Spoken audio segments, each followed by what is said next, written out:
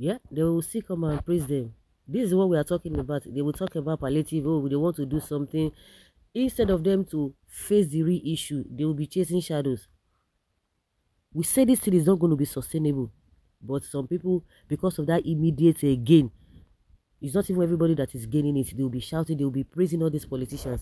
Now, the program that a Lagos state government, they call it a target Onje Eko, the food discounts. Yes, it's called food discount market. Third, they call a Onje Eko initiative has been suspended. They cannot continue. We can't continue. They can't continue again.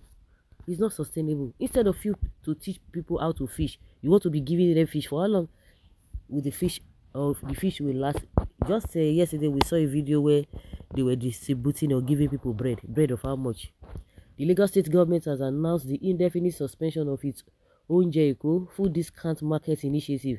Adekunle Adedeji, the director general of Eko Bulletin, made the announcement in a statement addressed to campus directors and representatives dated 17th September 2024. Even this Onje Eko that you are talking about, where and where did they organize it?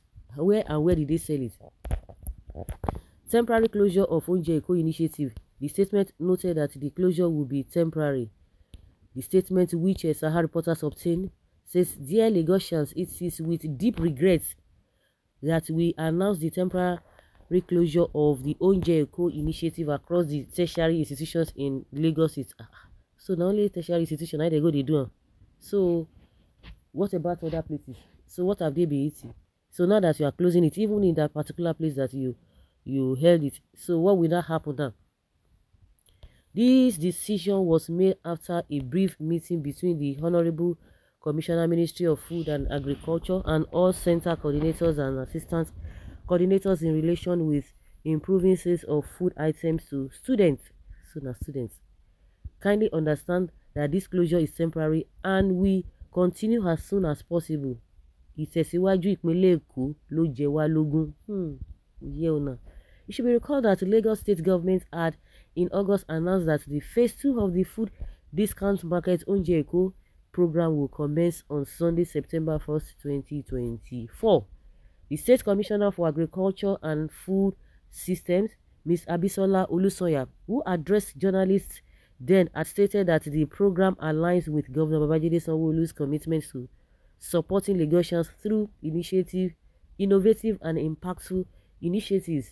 Olusoya has stated the second phase of Onje Eko will run for 8 weeks across 64 locations, including 57 local government area, Alausa, Secretariat, Lekki Phase 1, and all of those places, 57.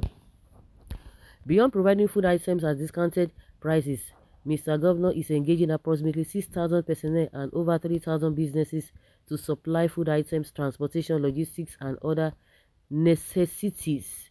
This will ensure the smooth operation of the market and further bolster our local economy, she added. So you believe them at your own peril. Yeah, for how long will the government spoon feed the people? It is simply unsustainable. It's not sustainable. Provide security, address inflation, forest rate wahala, and people will take care of themselves with ease. It is not the business of government to feed people or sell food stuff. Audio food from the beginning. Just need someone to educate our mothers and fathers before the next election, because now them agberos they go queue for polling units to vote all these big fools.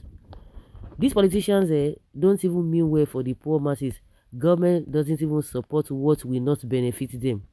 We must learn our lesson. There's no election now.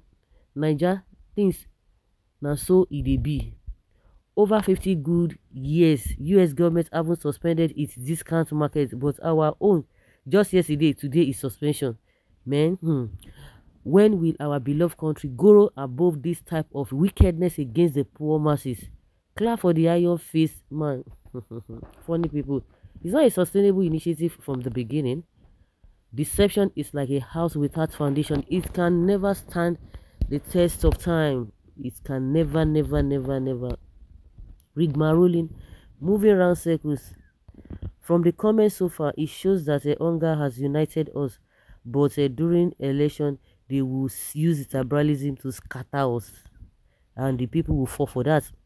It's unfortunate that the so-called leaders cannot even be trusted to do what is right. I don't even blame them. I blame the masses who are still ignorant of the ways of the political class. I paint one paint of beans is 11,460, rice 6,000 naira. Those that are benefiting from it will feel it. Very unfortunate set of people. Big shame indeed. It seems like the people who have been overfed. They now misbehave, confuse government. Well, it is none of my business. Now only people like somebody said, when people will say that they enjoy them. Now they go feel them.